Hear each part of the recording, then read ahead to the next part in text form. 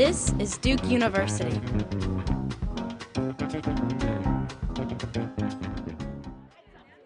Members of the Duke and larger Durham communities gathered at the Lakewood YMCA on March 1st to color, draw, sculpt, and celebrate Durham's diversity. The gathering was part of Face Up, a community initiative sponsored by Duke's Center for Documentary Studies, which includes a class and numerous artistic social collaborations throughout the spring semester.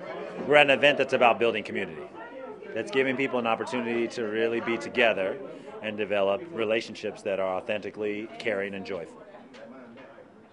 Bringing sort of stories of people to life and having them, so people come together and do art, and hang out, have a good time. Sort of appreciate the process as much as the output.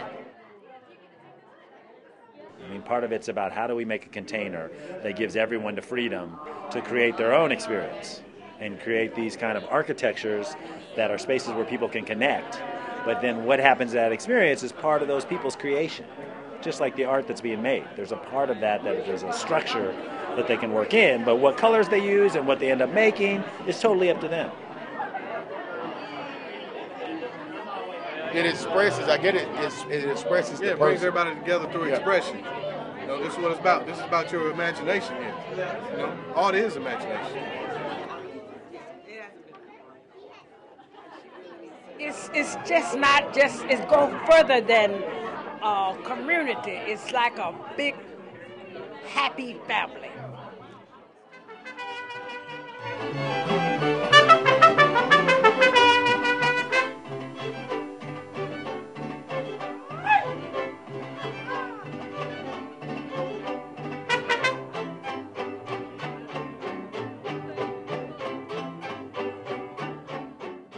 All work created at Face Up events will be displayed publicly in Durham community spaces. Upcoming gatherings will be April 13th at Lyon Park Field and April 25th at the Center for Documentary Studies. Produced by Duke University. Online at duke.edu.